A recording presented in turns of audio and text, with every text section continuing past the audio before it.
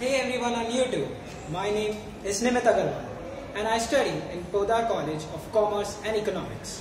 Today I am going to speak on the topic random acts of kindness, which is an important topic to me and it's close to my heart. So please enjoy my speech. It is rightly said that one good turn deserves another.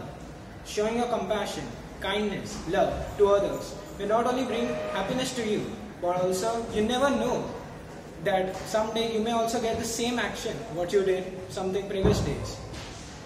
There are some kinds of kindness which I want to tell you.